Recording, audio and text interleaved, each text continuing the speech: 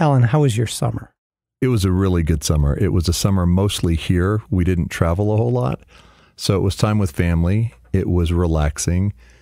And probably one of the most revealing conversations about what's going on inside me happened this summer with a friend.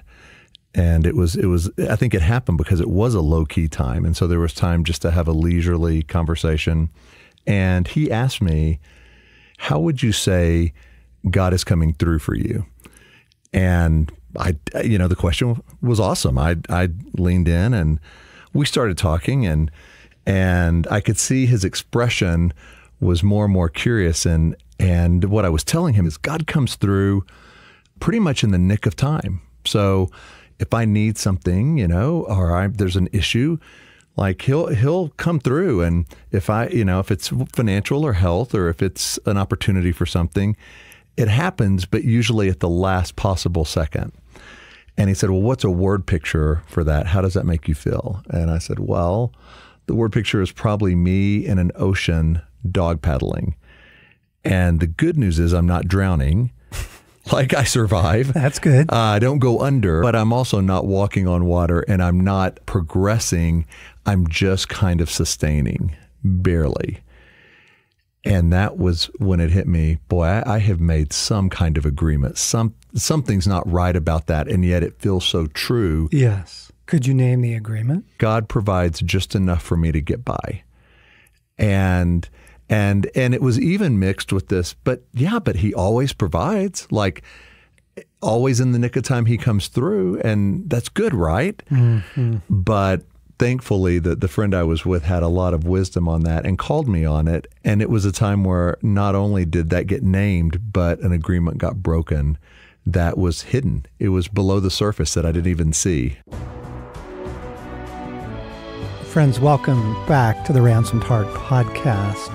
John Eldredge, Alan Arnold in the studio this week. I want to unpack for you the category of agreements. It's a phrase that we use quite a bit in the Ransomed Heart vernacular. If you've been to one of our events, you've heard us talk about it. But we've had some correspondence from folks who say, hey, could you shed a little more light on that? Not really sure I'm tracking. What are agreements? Can you help me name them? Help my friends name them? So we thought, okay, sure. Here's a category for us that has proven immensely helpful over the years. I mean, this is a real simple thing, but if you have this in your toolkit, like, it's super helpful. It is. It is. And I think most people don't even realize there is a category of agreements. And so the default is, I'm good. Like, I'm good. I don't think I have any. In fact, the guy who wrote in the ally and said, can you talk about this, said most of his friends, they don't just not understand what an agreement is, but even when they hear it, they don't even believe there is such a thing in their world operating. Mm-hmm. Maybe it would be helpful to start back with, you have an enemy. Scripture is very clear on that everyone has an enemy. The evil one, the adversary, the accuser of the brethren is what he's called in Revelation 12. So we know that he is an accuser, and we know that Jesus called him the father of lies. He says he was a liar from the beginning, and he is the father of lies. So you have an enemy, and he's a liar. Now, the thing is, gang, if that was super obvious, if his lies, his deceptions, his interpretation of your life and your experience was so blatant and almost comical, nobody would fall for it, right? He wouldn't be called the father of lies. He'd be called the father of foolish suggestions or the father of obvious and ridiculous interpretation. Right. But he's good at it. He's very good at it. That's what Jesus meant by the father of lies. Like, it originates with him. He is an expert at reading human nature and taking advantage of situations and events and putting his spin on the situation. Let's ground this in Scripture. You go back to the Garden of Eden. You have Adam and Eve. You have a very, very healthy couple. You have a couple without marital strife. You have two human beings that are unbroken. Nothing wrong with them. They're whole. They're holy. And yet, the evil one's ability to distort the interpretation of things. So God has given the commandment not to eat of the fruit of the tree of the knowledge of good and evil. And the enemy comes in and he begins to twist the story. It's not blatant. He says, did he really say, you shall not eat of any of the trees in the garden? Well, no, that's actually not quite true. But the power of his deception worked on an unfallen woman and an unfallen man.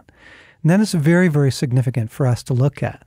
The father of lies is very good at this. And what he'll do is he'll come into experiences that you have, particularly when things go wrong, fears, places in your life that you haven't been able to get breakthrough, sometimes even just the look on your spouse's face. And he will put a spin on it. He'll put an interpretation on it. And what he's looking for in his lie, he's lying to us on a regular basis. Scripture is very clear on that. You are being lied to. And even an unfallen woman, an unfallen man, we're not completely immune to this. And so we make agreements with those lies. They tend to be very subtle.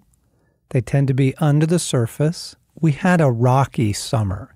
It was a good summer, but it was a rocky summer. We had some family losses that we went through. We had just some different upsets. It was a rocky summer. It was a good summer, but it had its share of disappointments. And as we were making the turn into fall and into what will be a very exciting but very full fall season here at Ransomed Heart with our Wales conference in September and Captivating in October with Stacy launching a book and I'm finishing a book. I mean, just all kinds of great stuff's going on. We're doing a boot camp in Australia, 1st of December. Okay. I'm making the turn into fall and I'm not looking forward to it. I'm really not. I'm having emotions around the passing of summer and, you can feel fall in the air and I'm not happy. Fortunately, I paused and I asked Jesus, Lord, I need your help with this. I'm melancholy.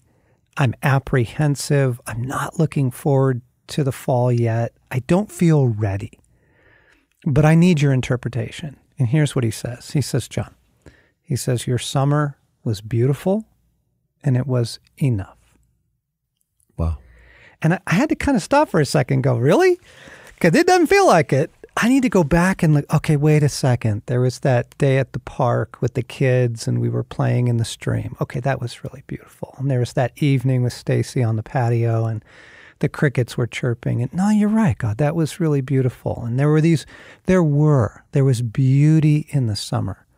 And I had to go back and see that. And then the big agreement for me was it was not enough. I'm not ready. I didn't get enough replenishment. I didn't get enough time with God, and I'm not ready.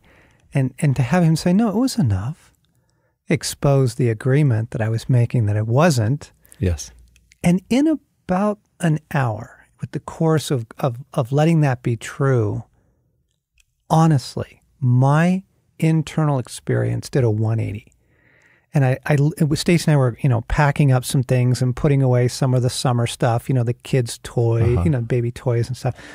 Literally packing up summer, right? And kind of putting it away, putting the deck chairs away, for heaven's sakes. And I said to her, you know what, honey? I'm good. I'm actually good. I'm looking forward to the fall. Total change of experience. And what was it that triggered in you just the light that said, okay, there's an agreement that's about to be made here? How did you sense that? I'd already made the agreement that summer was not good and it wasn't enough. It wasn't enough. We'd had too many disruptions. And for Jesus to say, no, John, it was beautiful and it was enough, exposed the agreement, allowed me to break it. And coming out from under that, my perspective, my interpretation, I think that's another word that might help people. Agreements are how you are interpreting situations, people, a talk you just gave, Yes. Something you just said to someone, you walk away from it and suddenly, it's all there. Your interpretation of reality, including your interpretation of yourself. We make all kinds of agreements around ourselves. Your interpretation of God, right? Mm-hmm. So, Alan, you were sharing the story about the conversation with your friend, and he asked, how is God coming through for you? Okay, so listeners, I just want to show you how powerful agreements are. I just want to say, God is coming through for you. Okay, listener, God is coming through for you. How do you react to that internally? Now, some of you are like, yes, I see it. It happened last week. He was right there for me. That check came through in the mail. But I'll guarantee you that more than half of you are going, not really sure how I feel about that sentence. Right. And I think it's harder to figure out where the agreement is the longer it's been operating in your life. And John, you've talked a lot at boot camp. I've heard you say how the enemy loves to strike when you're young, mm-hmm. when you're vulnerable, when you don't have all the ability to interpret what's going on. Yes.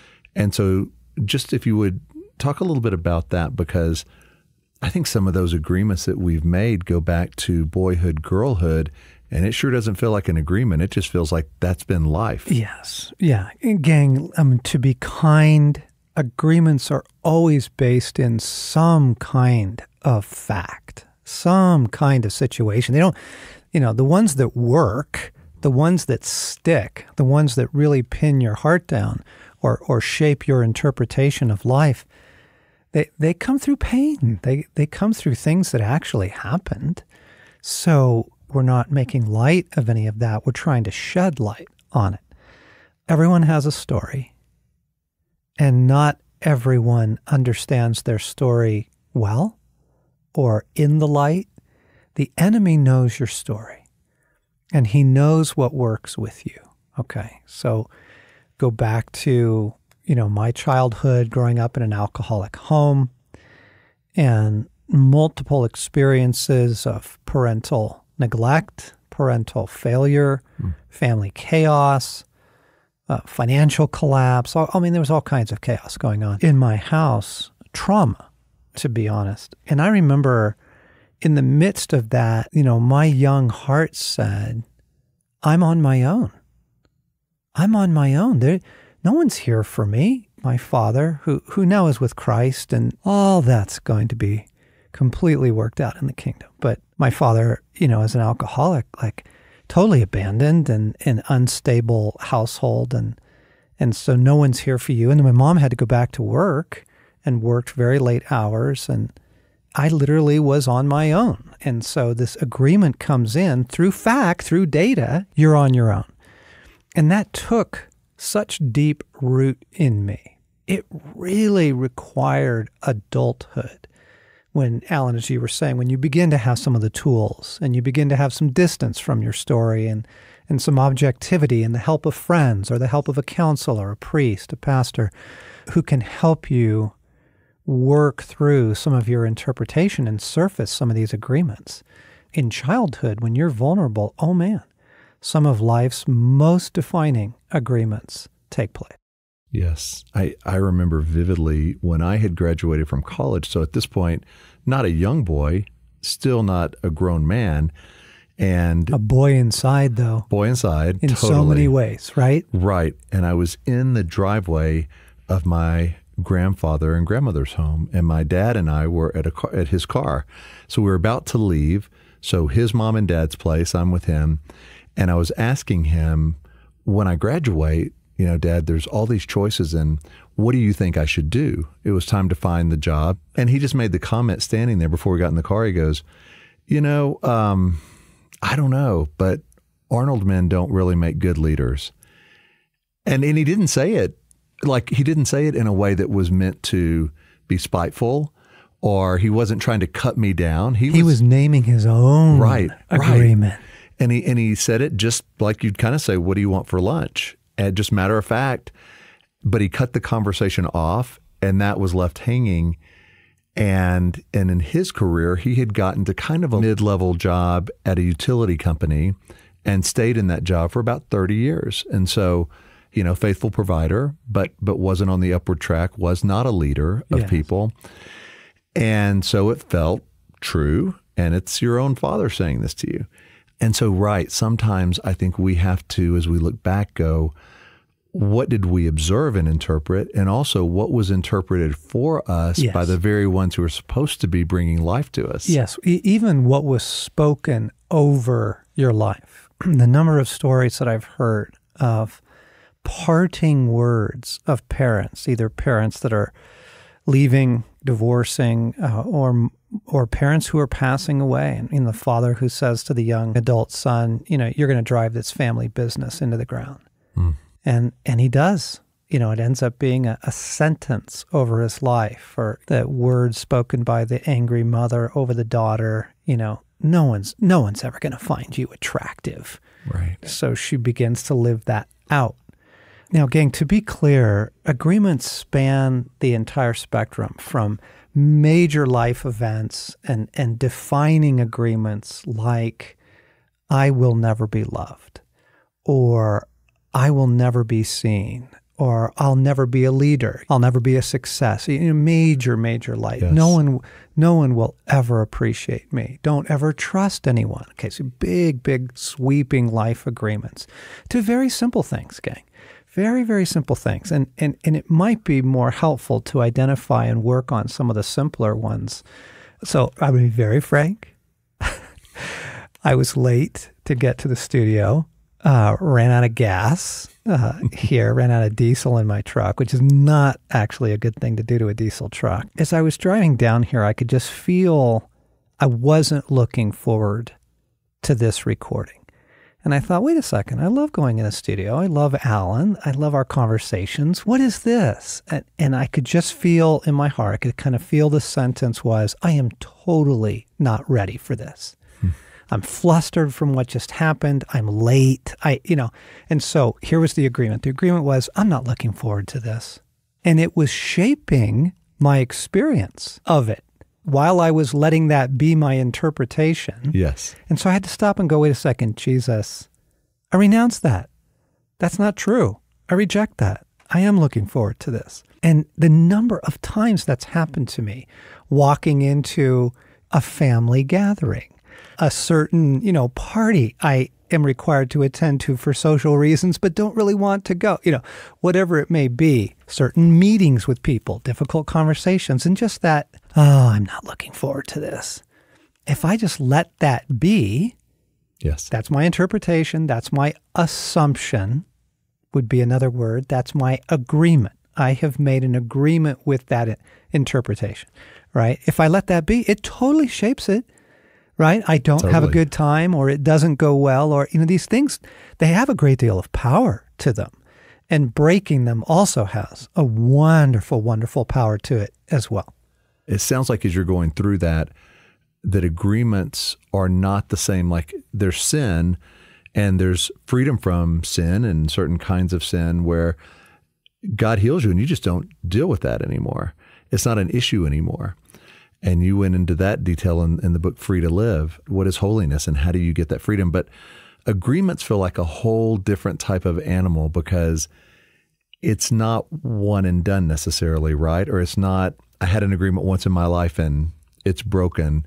It feels like it's part of something we always need to be at least watchful of or aware of. Well, again, you have an enemy. He's the father of lies. He's called the accuser. So he's trying to put his spin on your life and how you see yourself, how you perceive God, how you perceive others, how you perceive your own future, all of it. He's working it.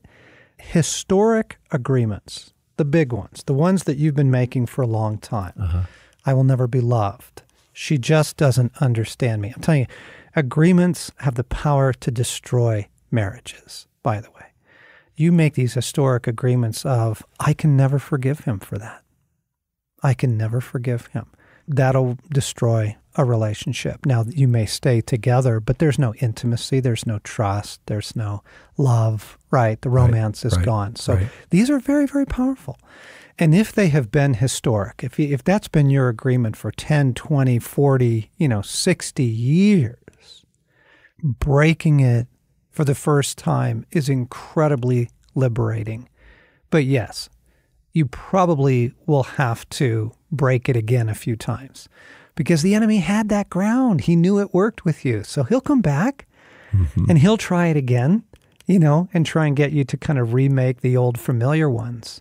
Whereas, some of the fresh current ones tend to be easier to make because you don't have this long-term relationship with it, right? It doesn't have that groove in your soul. Where that's the default, man. You just fall into that rut. And gang, so many ways to identify agreements. But one of them is just what comes out of your mouth. When something bad happens, what comes out of your mouth? This is the fascinating turning point, actually, I think, in the story of the book of Job.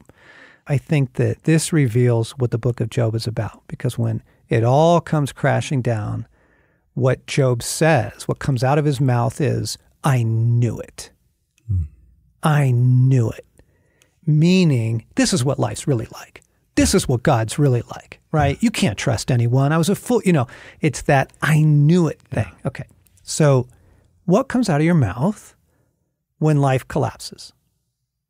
Flat tire, bounce check. Alan? Yeah, usually it's here we go again, or a sense of there's always the next domino. And so that to me is usually the internal, even if I don't say it, that's that feeling of I'm barely getting by. So gang, what comes out of your mouth when something wrong happens? What comes out of your mouth when you blow it? When you forget your friend's birthday, when you say something you shouldn't have said in a meeting, when you do frankly mishandle someone else's story or heart or conversation, what comes out of your mouth as you drive away from blowing it? That would be another way of identifying agreements, right? Or what are you thinking as you head into it? Just pay attention. Run out of gas, I'm late, I'm flying down the road, I got to get here, and just begin to pay attention to, wait a second, my internal world, I'm not looking forward to this. Whoa, hang on a second. Where did that come from, right? So identifying agreements. And it's not just, it's too easy to say, well, that's just kind of how I am, or that's who I am. That's not who you are. That's how you're reacting. And the question is, why are you reacting that way? John, to your point.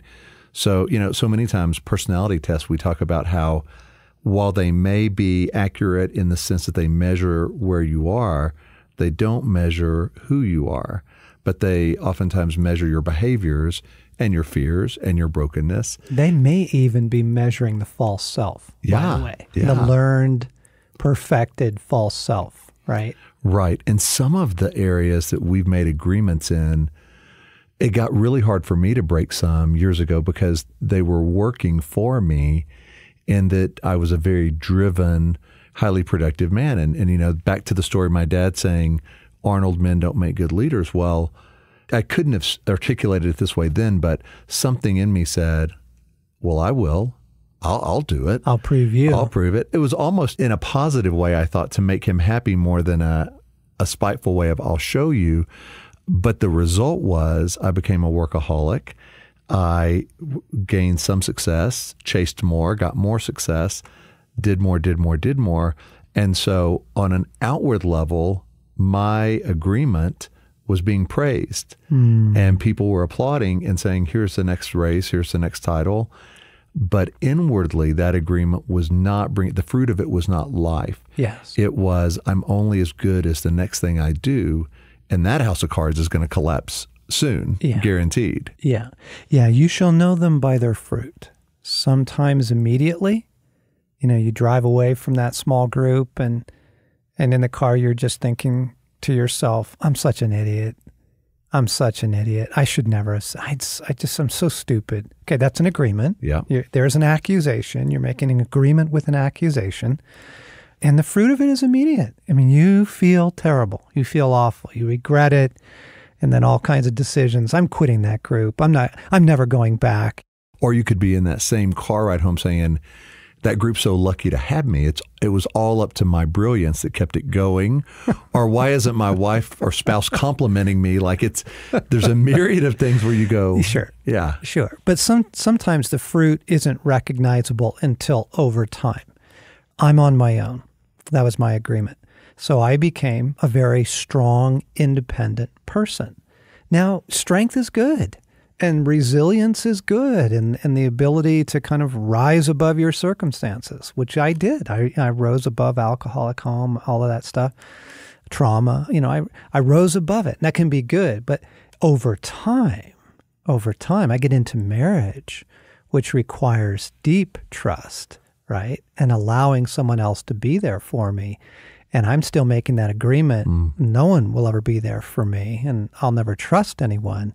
And wow, does that begin to do damage. So sometimes the fruit's recognizable immediately. Sometimes it takes some exposure of it. But you shall know them by their fruits. I think what we'll do is pause. Yep. Because this is a lot of information, folks. And it's immensely helpful category. But I recognize that for some folks, it's new, perhaps confusing. Those of you in the graduating class think you have got them all named, but it would be good to just do this. It'd be good to just pause right here and just say, Jesus, I need your help with this. I don't know all the agreements that I'm making with my enemy. I know enough, Lord, to know that my interpretation of reality may not be 100% yours. And so, God, would you come? Would you shine your light? As the scripture says, in your light, we see the light. Would you shine your light here, God? Shine your light in my life and show me, gently begin to show me the agreements that I'm making. Agreements about myself, agreements about my future, agreements about my relationships, agreements about you, God. Pray that you would begin to show me the agreements that I'm making. And I pray, Holy Spirit, for your strength and power to break them. With that prayer, gang, we're going to pause and come back next week. And that's one of the things we will talk about is how to break agreements. You've been listening to the Ransomed Heart Podcast with Alan Arnold, John Eldredge. Thanks for being with us.